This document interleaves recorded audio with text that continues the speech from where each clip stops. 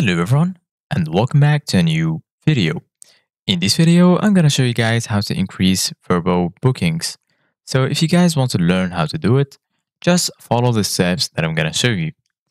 As you can see guys, I'm right now in Vrbo and this is how the homepage looks like. So right now I'm gonna take you guys to a guide that I found on Reddit who perfectly explained everything about how to increase bookings on this site. As you can see guys, this guy asked, how do I get more bookings? New vacation rental hosts, we have had only one booking so far over Memorial Day weekend.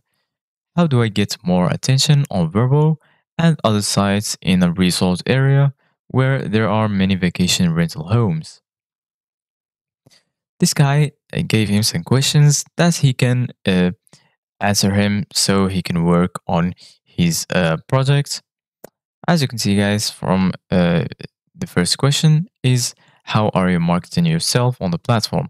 For example, your description introducing people to your property. Is it descriptive or and inviting? How are your pictures? How many are uploaded? What they feature? What is special about yours? Are the other rentals around you booked?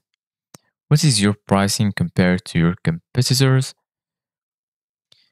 That's just a start. If your area is saturated, you will need great amenities to set yourself apart. There's also this guy who gave him some tips.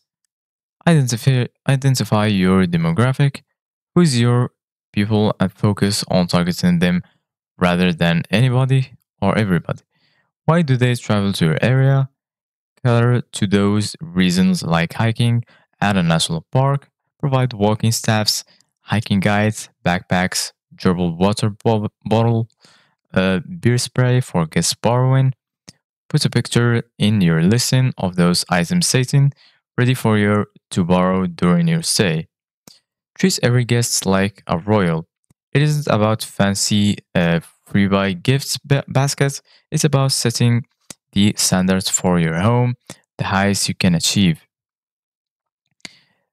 We have had a lot of work from anywhere guests this year.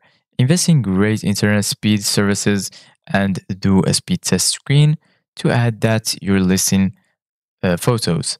And a landline in if cell service is sketchy and advertise toward them too. Keep your finger on your listing, your competition prices, new bookings, on their calendars, local events, fairs, festivals, car shows, all of it. I would ditch the management company. We live 8 hours from our property, but we have a team of service providers for everything. We pay them very well and they keep us as priority customers. We have friends in our same Vrbo markets that have been listing for years longer than us, and we are outperforming them because they have set it on autopilot. Don't innovate, don't adjust, don't improve. They are just like, well, it has worked this far without problem, so we are good just like this. So this is it guys for today's video. Thank you guys for watching.